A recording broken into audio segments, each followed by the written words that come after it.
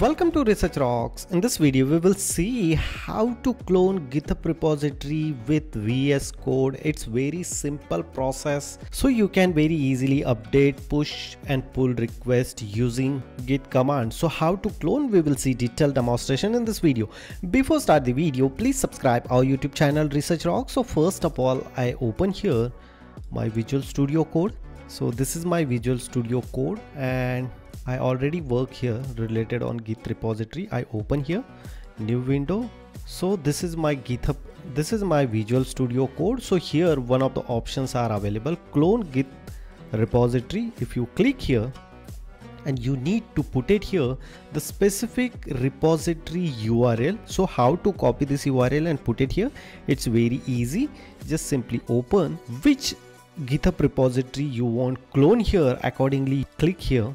I want clone this entire repository on my local system. So here available, you just simply copy this one, clone one, open your Visual Studio Code, clone and put it here, and that simply click. And after that you need to select the particular location. So I just simply type here code for demo, create and select repository destination. This is my repository destination. After that open. So look at this, yes, I am a trust author. So look at this, my entire repository code is downloaded in this particular location.